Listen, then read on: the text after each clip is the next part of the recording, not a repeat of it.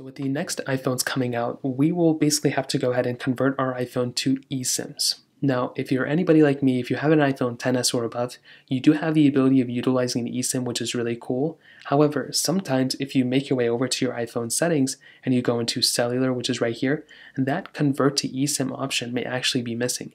On my personal iPhone, that option is actually missing as well.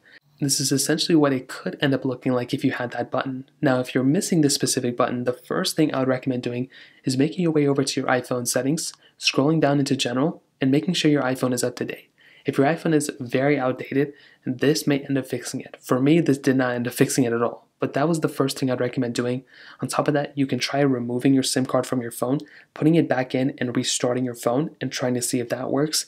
But most of the time, that's kind of not going to work either. The only way to go ahead and pretty much fix this specific issue if you want to get an eSIM is to contact your cell provider. So if you have AT&T or Verizon or T-Mobile, whoever you have, you need to basically go ahead and contact them. So make your way over to your phone and get their contact information and contact your cell provider and let them know that, hey, I don't see that convert to SIM card option in iPhone. I need to go and get an eSIM. Can you please help me with it?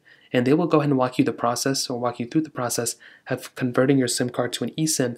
And from there, the eSIM is pretty much just a QR code. So it's basically just a QR code that you scan within. It looks kind of something like this.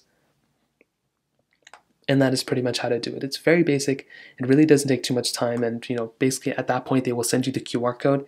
And there, what you can do is click into here, and you can set up your cellular at that point, and you should be able to see it from there. So as you can see, it says transfer from nearby iPhone or use QR code. You can just use the QR code, scan it here, or you can enter the details manually once they give it to you, and that'll pretty much allow you to utilize that eSIM at that point. So that's pretty much how to do it. If you have any other thoughts or questions, please let me know in the comment section below. Hit the like button, that would mean so much, but definitely hit that subscribe button.